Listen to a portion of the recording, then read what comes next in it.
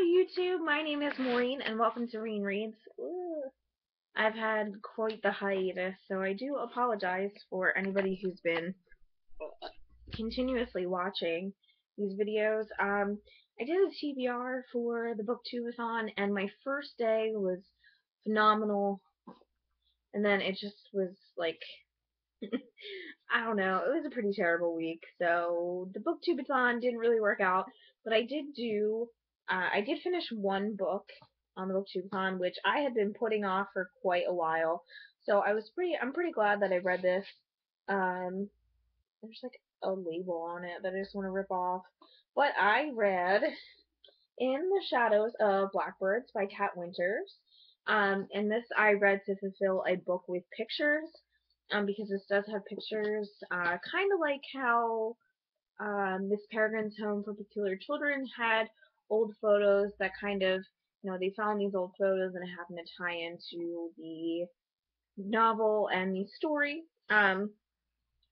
Just to put this out there, I saw this on Regan's channel. Regan, you don't know, is Peruse Project. So I will tag her below just because she is so darling and so cute. And Regan, if you do see this, I hope your shoulder is feeling better. Because you rocked your haul, your 20-minute haul with like one arm. I happened to buy this used on Amazon, and I managed to get like a treat with this because I was like going through everything. I managed to get a signed copy. Believe it or not, it's signed to Andrew. So, whatever. I really don't care, but it says to Andrew, warmest wishes, Kat Winters. So I just thought that was pretty baller. I was like, oh my god, it's signed. How cool. But pretty much this story follows, oh, I can't remember her name. Her name is Mary Shelley. That's it.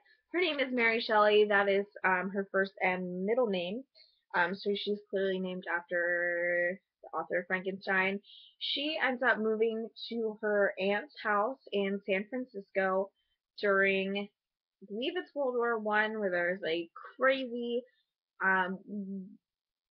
pandemic, I'd want to say, of Spanish influenza that's like attacking the West Coast, attacking the entire United States. So these people are covering themselves, like burying themselves in onions. But that's another thing. That's, I guess, another video. But she meets this young man, or she has always talked to this young man. I cannot flippin' remember his name. I just suck. I can't remember his name at all. Oh my lord. Can't remember his name at all, but he is in the Army or the Marines. He's in some kind of United States military. And this man's brother is like catching spirits in these photos, and that's kind of a phenomenon that's happening here. This book was being, because I don't read much YA, I'll be completely honest with you, but I am starting to read a whole lot more. This book would definitely, I feel like, would change anybody's opinion on YA.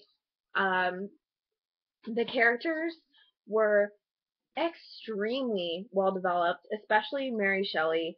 I feel like she definitely goes through a giant change within the book, becoming a young girl to a woman and just realizing her potential, and just, she's just fabulous. She's just really a fabulous character. The plot had so many points of interest, especially if you're into historical type fiction and magical realism. Definitely had the magical realism ghost aspect. Definitely covered the, the pains and throes of war with men getting injured, and coming home battered and broken. Definitely women just at that time period trying to become something so much like what they deserve to be, which is equal. It's just, there are so many points of interest to this novel that, I feel like there would be a little bit of something for everyone. To pretty much put it that way. Um, the setting, it is set in San Diego in the early 1900s, so that's very interesting. I felt like the writing very much put you into that time period. It just, I feel like this is gonna sound really corny, but when I was reading the book, I was like picturing in my head, obviously the series of events, and I was picturing them in black and white, which I never do. It's not something I do, but with this book I did, because it's one of those things that lifts you up out of this world and puts you in another. It's just simply put. Um, would I recommend this book? Most definitely.